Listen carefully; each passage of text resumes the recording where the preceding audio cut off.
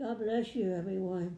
Thank you so much for tuning into online service of Life Purpose Church.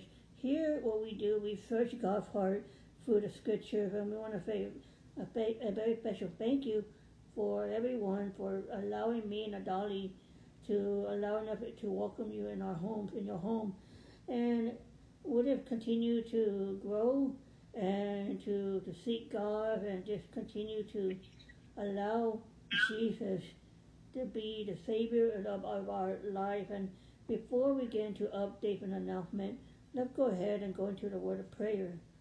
My loving Heavenly Father, Jesus, thank you, Jesus, that you always continue to give that grace and that strength. You continue to give us endurance and always give us the ability to keep our faith, and even in hard times. Father, as we get ready to continue the journey, to grow in your word, and I've always appreciation, a very special thank you to the Luna family. Thank you, Father, for everything you do. In Jesus' name we pray. Amen. Amen. Well, everyone, I just wanted to share that, going to the high school ceremony graduation, just seeing all the seniors just walk down the aisle and just accepting their high school diploma or different degrees, associate degree, military, or anything what their heart desire, just to have assurance that we have the future generation of the seniors. They're the future of tomorrow. And also, I got a chance to talk to Ramon Garcia. He's a senior from recently graduated from McAllen High School. So I don't know if you know, Dolly, I posted a testimony of Ramon Garcia. You can get a chance to read it on my Facebook. Oh, okay. I haven't seen it. Well, if on my Facebook page, his name is Ramon Garcia. He used to play football for McAllen High School, and I like that number he was wearing, number 33. So that was the age that I was last year. I was 33 years old in that fall, in the football season. And I want to give you guys a calendar for the month of June. I am going to take a break, 3 weeks, because usually once a year I take like a 3 week off, so I can just rejuvenate, just to, to spend time with the Lord and just to relax and just to listen, to receive, and very good just to unwind a little bit as well. And here at the calendar we have on June 16, we're going to have a testimony from Sophia. She's going to be a junior at Nicaragua High School. I know she's on fire for the Lord. I know she go to Do Life Family Church as well. I've seen her at the youth group. Then we have June 23rd, we're going to have Jed. They're going to be sharing the word as well. And we do have a new podium. Thank you, Jesus. We got a new podium. Thank you for donation from Angel Gutierrez from Brownsville, Texas, for donating the podium. So we're always blessed what the Lord is doing. And on June 30th, and I want to talk to your family, Dolly. I'd like to invite you and your brother and your family, because we're going to have a guest speaker from the Philippines. His name is Lee Atia. So he'll be sharing on June 30th, and I want to talk to your mom. I don't know if you guys have any plans on June 30th? June 30th? On a Sunday. I'm not sure, brother. Okay, then I'll send a message to your mom. And so that's going to be our calendar for June. Now, we are going to continue our Bible series. We're going to go into Genesis chapter 6. We're going to be learning about Noah and the Ark. It's always been one of my favorite stories about Noah and the Ark. One of my favorite stories, even for so many years. I like how in the Bible says in Genesis chapter 8, when Noah had 2 birds, he let go of a raven, but then the raven never came back. He let go of a dove, and then the dove came back with an olive leaf on his beak. Well, that's going to be something we're going to be talking about in July. The whole month of July, we're going to be going into chapter like we did with Genesis chapter 1, 2, and 3. Now, I know Genesis chapter 4 talks about Cain and Abel, when they gave an offering, and then Cain killed Abel because Cain was jealous because God likes Abel offering. And then Genesis chapter 5 talk about the generosity. How you feel about generosity? And it's a story about Enoch. Enoch walked with the Lord for 300 years. He got raptured as well. But maybe what we're doing, if we're doing portion of a story, but after we finish North Ark in September, we're going to cover the testing of Abraham. We're going to learn about Abraham's story, then Jacob, then Joseph, then we move into the burning bush, about Exodus, Moses in the burning bush, and you remember in Exodus chapter 2 how they put Moses in the Nile River and have a baby in a basket, and then later on we'll continue from there. Then the Israelites, they walk in the desert, and then Joshua, he walked in the battle of Jericho, and then of course he took the Israelites to the promised land. And we're going to continue from there to the minor prophet, and we are going to go into the book of Psalms, Proverbs, Ecclesiastes, and Song of Solomon as well. But let's just start slowly. We're doing baby steps as well. So today we're going to continue a sermon series on living in peace, and we're going to go on part 2. And I titled this message "Restoring Your Peace." Everybody says restoring your peace, and I just feel that we don't have peace no more in this generation. Everybody's so angry. Everybody's so rude or disrespectful. Everybody just seems so. It's just no more accountability. There's just no more that a lot of people just live life, just themselves. There's no evidence of the fruit of the Spirit. We need to bring back peace. And I know as a Christian that we desire peace. We desire to walk in peace, and it's hard. I know there's so much in the world, so much battles and temptation, and losing that spiritual desire, finding that peace in the Lord. So we're going to jump into 5 keynotes how to restore your peace, restoring your peace. And let me give you an opportunity to pull out my sermon library as well. Now if I can find it here. Now let's go to introduction of scripture. So the main thing we're going to talk about is God is peace. Now let's go on our first scripture, Psalm 29 verse 11.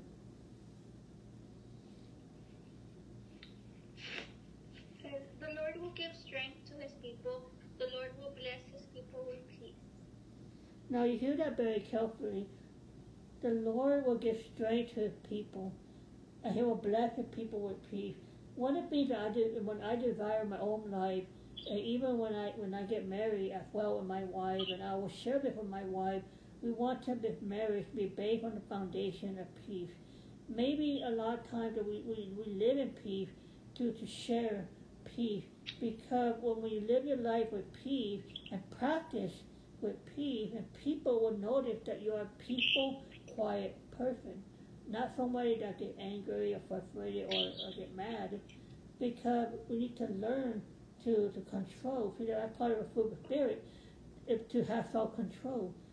And if you go to Galatians, they talk about that if you walk in the flesh of death, if you walk in the Spirit of life.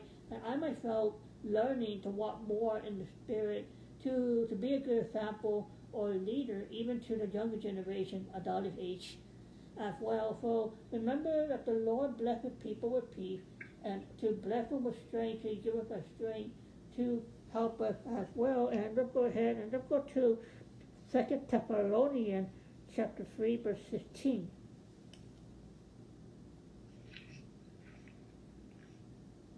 Now may the Lord of peace himself give you peace always and every way. The Lord be with you all. Awesome. And let's go to our next scripture. Let's go to Colossians chapter 3 verse 16.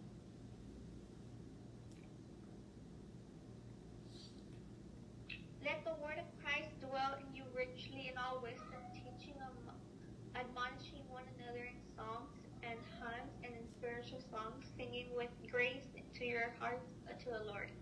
And I want to just share that scripture very quickly, because the Bible is the only book where you can receive and restore your peace.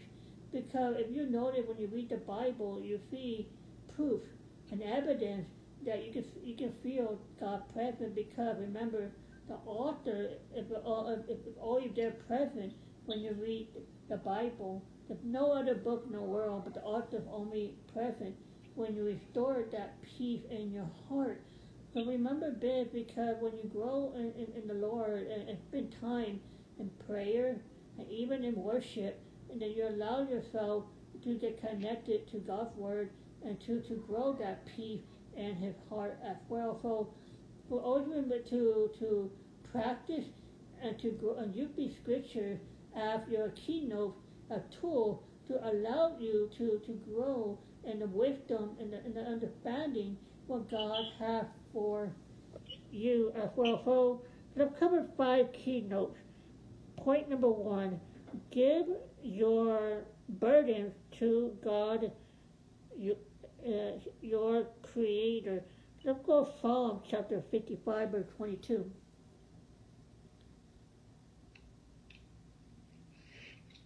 55 verse 22? Yes.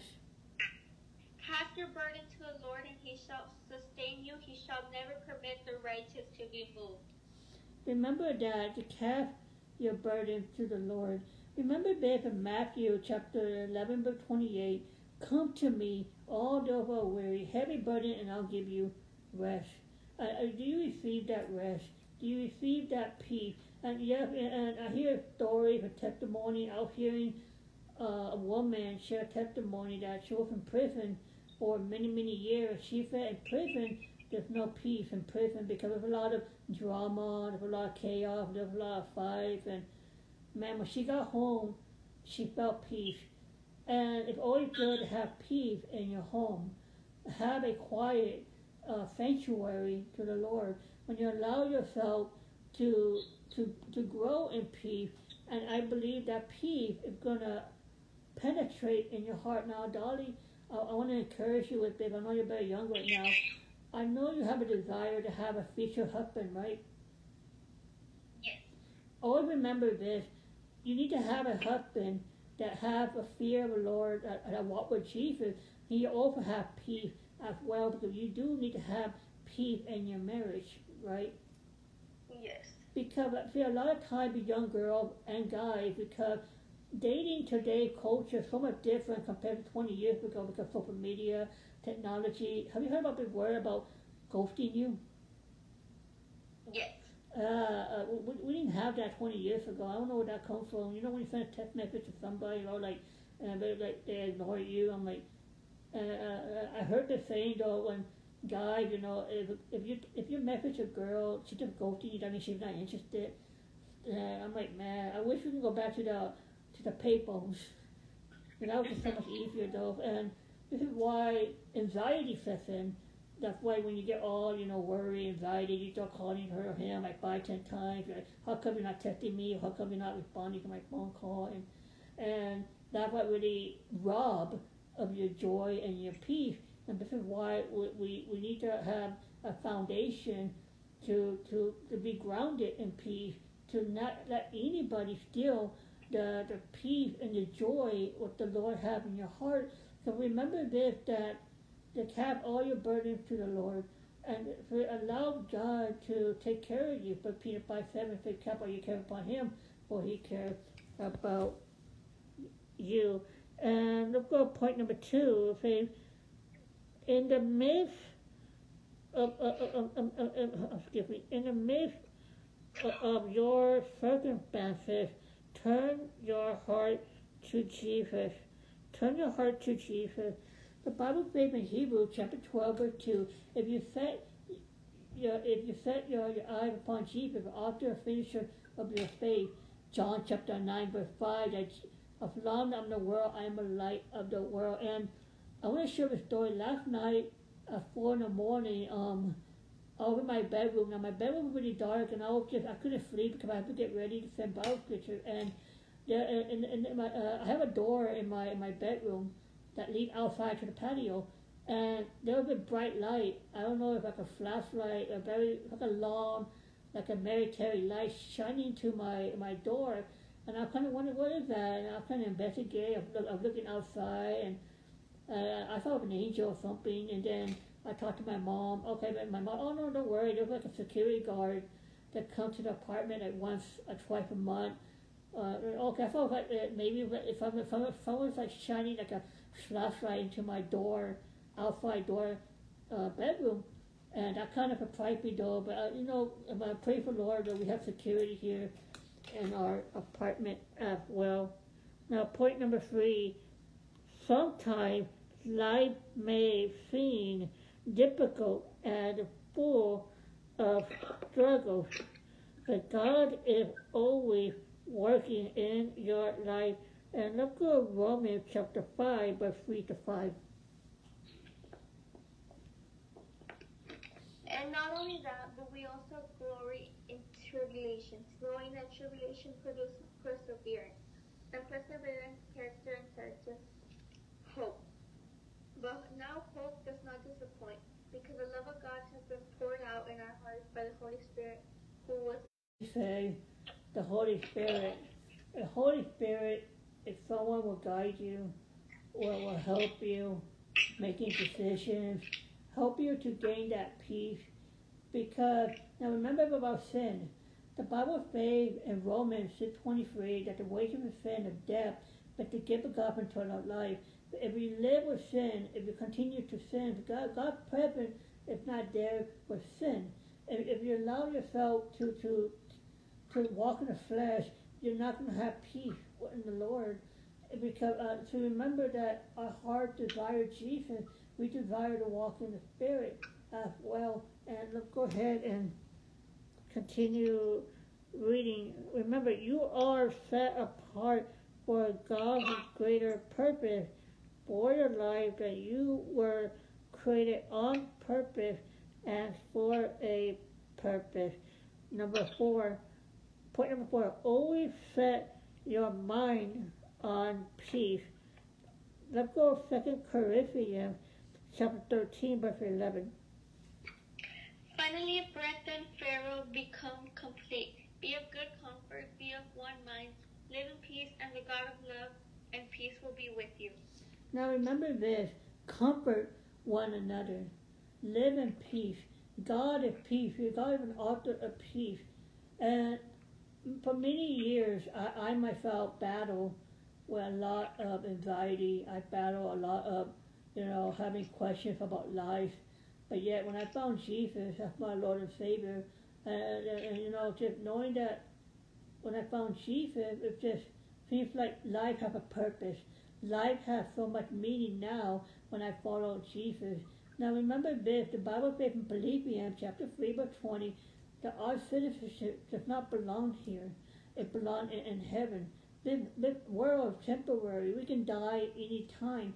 But if you have peace, if you have Jesus, believe that your name is written in the Lamb Book of Life, then you'll be saved. Remember this scripture in Romans chapter 10, verse 9 and 10. If you confess with your mouth that Jesus is Lord, believe that God raised him from the dead, and you are saved. Romans chapter 5, verse 8. But God, who demonstrated his great love towards us, we were all sinners, and yet in Christ died for us. That's why we believers and Jesus, we need to continue to follow Jesus. Now, I saw the video on Instagram, and I saw this guy, he walked all over, I guess, a plaza. He was asking like 20, 30 people, asking, hey, you believe in Jesus? And my surprise, everybody ignored this guy. They said, no, I don't believe in Jesus. No, I'm an atheist. I'm a Gnostic. No, I don't. And it surprised me though, man. You can't believe that so many people don't even know the Bible. So many people don't even know about Jesus. There's another man, I think his name is Togan. He was very popular on his social media. He goes around quizzing people about the Bible. Hey, I'll give you $100 if I can give you free questions about the Bible. And my reply, no one doesn't know the Bible.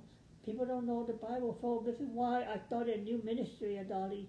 Every month I buy 2 Bibles and I give to 2 different people as well as my gift to share the gospel of Jesus. It's something new. I'm doing a ministry by buying Bible to help people with the word. I remember I gave a Bible to Debrina Garcia. So she came and I messaged her, Fidel, how did Debrina like the Bible here? And Fidel said, oh, she loved the Bible. So I guess it's something that if we follow for Jesus, we need to find ways to bring God's word, to give peace to a lot of people.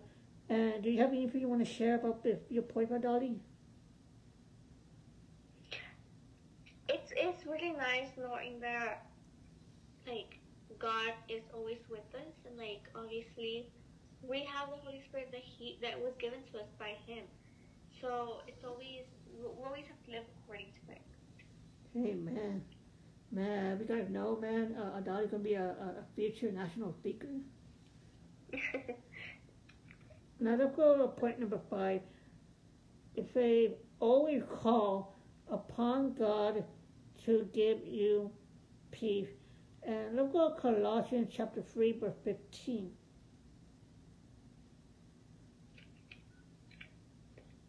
Says, and let the peace of God rule in your hearts, to which you are also called in one body, and be thankful. Yes. Let the peace of God rule in your heart. And I believe if we continue to, to practice and to grow, and we can live with God's peace. I found out of watching this young girl, I don't know, on Instagram, and she did a survey how she dedicated her time reading the Bible, and she saw changes in her life. When she was reading the Bible, maybe like 4 hours a day, and then 3 hours a night, and she would continue growing, and she saw that the Bible really transformed her mind. Now remember the Bible scripture, Romans chapter 12, verse 2, do not conform to the pattern of the world, but be transformed by the renewing of your mind, because Jesus can change your heart.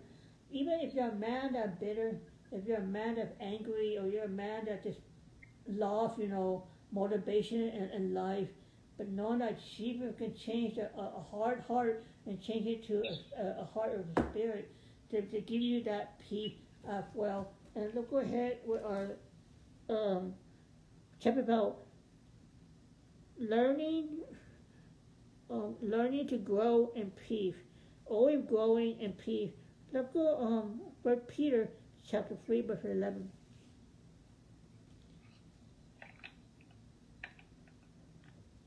Let him turn away from evil and do good. Let him seek peace and pursue it. Amen. Always turn away from evil. When you become new in Jesus, when you get baptized by the Holy Spirit, and you become a new creation, now everything in life is a process. We're all going to make mistakes. We're all going to sin. But remember, we were saved by God's grace. According to Ephesians chapter 2, verse 8, we were saved by God's grace. But because of Jesus, that we have redemption. Because of Jesus, we can get connected, have boldness and confidence to go to Him in the throne.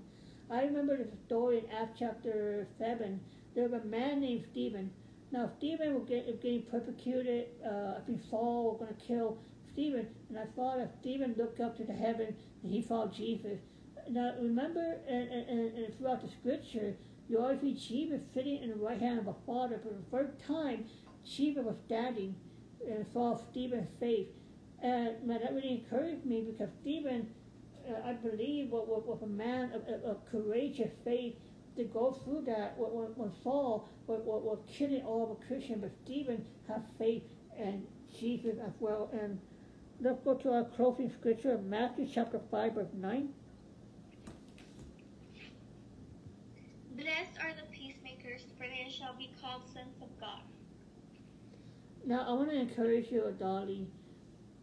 Something you can practice in the summertime. I know you're going to be 11th grade this year, but be a peacemaker.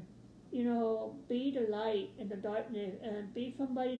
I know the school district is very bad right now, right? Yes, it really is. Yeah, I'm a kind of prideful. Even you go to an idea school, still bad.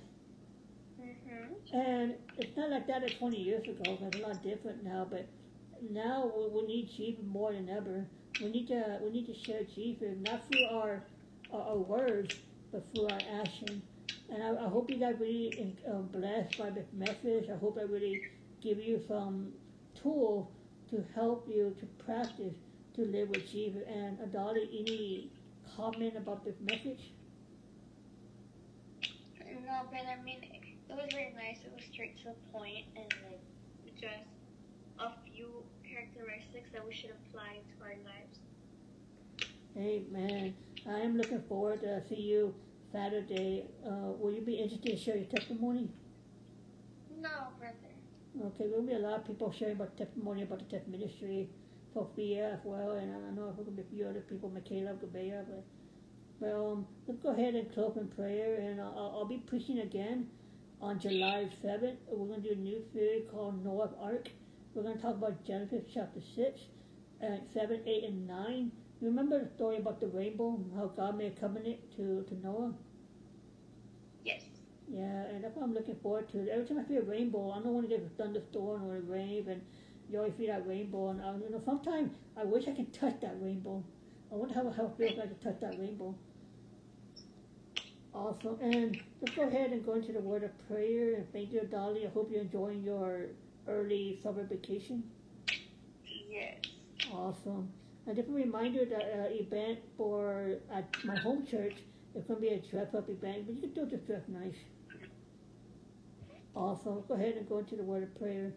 My loving Heavenly Father, thank you, Lord, for your word, and thank you, Lord, for your wisdom to guide us, and as we continue to grow in peace, Father, we pray for our upcoming speakers, for Sophia, Jed, and Lee, as they get ready to prepare their message as well. And thank you, Father, for Odalys' life and the Luna family. As they continue to help me throughout the year. And thank you, Lord, for I ask you to continue to be there for Odalys when she makes decisions, to give her wisdom and understanding as she gets ready to enter her junior year, 11th grade. And that's my favorite number because I was born December 11th. Well, thank you, Jesus. I declare in Jesus' mighty name, amen. Amen. Amen. Well, thank you, Odalys. If you could come by early on Saturday, maybe around 6:30, and then we'll get you seated. Okay, brother, sounds good. All right. Well, I'll talk to you soon, Dan. You take care, and God bless you. Likewise, brother, you take care as well. Bye. Amen. Well, God bless you, everyone. Thank you so much for tuning into our online service. As we grow and be faithful to the Lord. We've been at the church ministry for 4 years, and just, it's always an honor to present you God's word and to grow in God's word as well. So have a good evening, everybody. Thank you for your time, and take care.